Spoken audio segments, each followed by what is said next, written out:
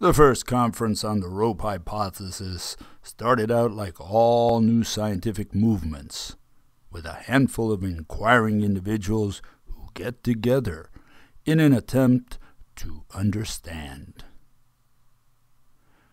The members arrived on time and at the agreed-upon locations.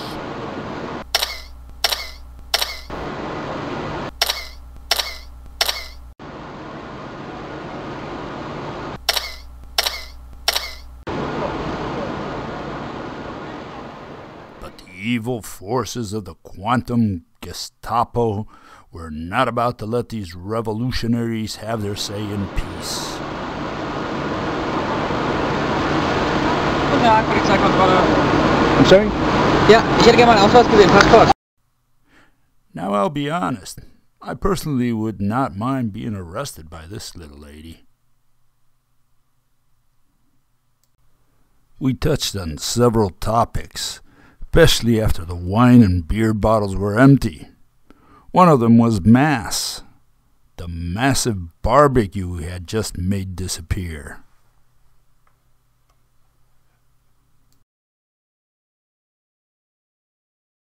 We have what is called a field. Let's call it a gravitational field. So far so good. What is this word? Well, this word is defined as a potential at each point in space. That's how we define it. If you have a ball, supposedly in three-dimensional space, right? We have each point, meaning each location, has a different potential, which is a function of the distance to the center of, let's say, a planet. Let's assume a perfect sphere. It could be the sun, right? So with respect to the center, we have, depending on the distance, we have a different potential. Correct? Now what happens? We have a ball, and it's falling towards the Earth, or the sun, or whatever. And that's different than a ball that is static, stationary, at a given distance from the center of the Earth. So we have two situations. One is a static scenario. The ball is just sitting there. We're holding it with our hands. We're God. We're just holding on to it. And we're saying, what is the potential? What's the number of ropes, independent ropes that pull on that ball, that atom, that object? Versus that same object, same exact object, coming already at a speed and is now, we have the snapshot at that location. Kinetic energy in it? Let's not get into that yet. Because you're trying to give me a solution. I'm just trying to present the problem right now. I just asked a question. Let me present the problem. I want you to understand the problem first, okay? We're holding on to the ball, and according to the rope hypothesis, right, we have so many independent ropes at that, in a different angle with respect to that ball.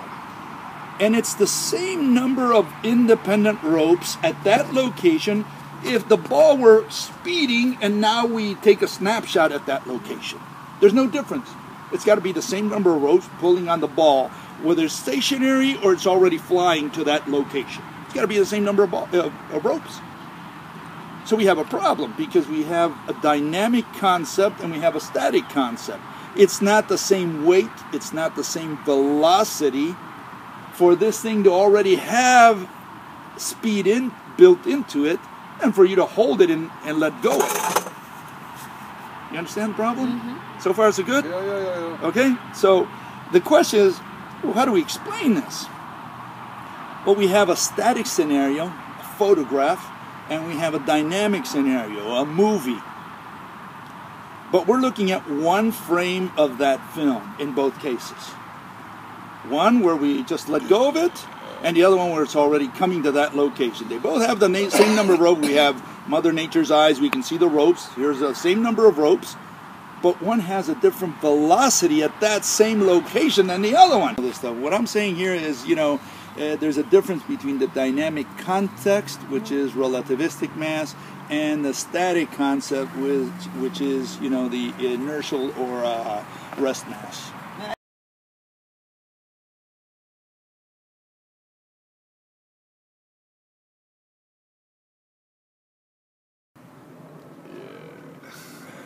You want the Higgs boson, right?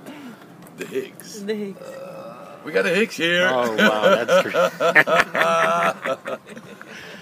Oh, I'm saying We got some clay too. Okay, Oh, it looks So great. here, you know, if you want to do this, you know, you can get a laser pointer and just point it at it. You know, it depends on the distance, and then you're going to produce the fringes. You're going to produce the fringes as far as you want. You know, you just put the laser pointer. Yeah. I've seen that one. So this is a very handy tool because I don't need slits. I don't need to go through all that nonsense. I just say here I have a needle. Here I have a laser pointer. You point it at it. You can produce the fringes. Now explain to me why those fringes come about. Yeah. This is why this destroys the wave and the particle. Because if the wave and particle hit this, it should bounce outwards, not inwards. Exactly. But with this, we can produce fringes bouncing inwards. So how did we do it with the waves and particles? We can't do it. There's no way. What they tell you is, well, with waves, water waves, that's how they'll explain to you. They say, well, if I put this in water and shake the water, we see that the water goes inward. Yeah, the water, yes. Is light water? Is that what we're saying? Or we're talking about waves that go like this? Is that what light is? They're comparing words. They're saying we saw it with water. Yeah, that's not a good analogy. It's not a good analogy. No. I'm saying if you're talking about particles, throwing particles, it's going to bounce outwards. If you're talking about some wave that starts here, goes one way, it should hit and go outwards also. How do you get it to bounce in? That's what I want. I went into the magic. How do you do it with one-way mechanism? It must be a CIA operation. This is, you understand what I'm talking about here, Stella? You understand what I'm saying? I throw a chip. I throw the rock. Here, let's do it with a ball. Throw the ball. It hits the edge. It's got to bounce out. Yeah. If I have a wave, even if it's a one-way mechanism, the same thing. It should hit and bounce outward. How do you get it to bounce inwards and inwards from here to produce the fringe? That's the only issue. You can't do it with one-way mechanism. You need something connected. With this, you can say the rope is connected to this, which is connected to every atom there, so it doesn't matter. Yeah. Now I can get through that channel. I can get it to go anywhere I want. Now I can produce the fringes. You explained that I can explain a route to how there. it turns the corner. Yeah. How do you explain light turning a corner? How did Einstein explain that light goes around the sun? Well, you can do this with straight lines, like I said. You know, every atom in the corona of the sun is connected to your eye. Very simple, to your camera, whatever you use to detect it. Then we can explain it. But how do you do it? How did that star on the other side of the sun send the particle that goes around and comes to your eye? Now that's magic. Now that is magic. How do you do this? Well, they had to curve the space around the sun. Well, it's following this curve and then it comes to your eye. So now we had to convert space into something in curving.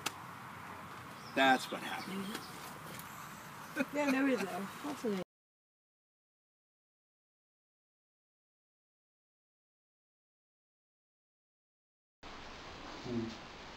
Get Louise to say something about shale. Shale oil. Shale oil is going to save us. Why, Louis? Please tell us. Because it's wealth that we pull from the ground. We pull it from the ground. So if we pulled it from the sky, would be any different? No, if you pull it from the sky, it's no different, but it has to be a physical, commodity. Okay, we pull a physical commodity. How's that going to save us? How's that going to extend the life of humans? Because it's something that people will be willing to exchange a currency or anything else of value for, which will spread exponentially around the planet and create jobs. Create jobs, and by creating jobs, we have more time, more growth, right? Growth, more sales growth. And this will delay the extinction of man. No, this will delay collapse. Which means delay the extinction of man, I guess. Will lead. Okay. Which could trigger the extinction mechanism we were talking about. Best case scenario. Let's assume that's true. Let's put it as a given. What are we talking about as far as time? What's your best guess? I know you're not an astrologer, but just your gut feeling here. My gut feeling is we're safe for the next 5 to 10 years. Okay. Depending on the developments in shale and other factors around and unknowns that we'll have a handle on as things progress. Who knows, maybe another 100 years. Okay. Just from this shell explosion. And just enough for you to get your retirement money. Exactly. Okay, that's the important part. the limit of the resources is only by what we make up, what we need. No, it isn't. Yeah, you didn't listen to the man. Say that again. It's only the limit is only how much we make up that we really need that stuff now. Right. Of course, we talked about everything. About 9/11 and the moon landings, about Julian Assange and JFK and his little brother Bobby.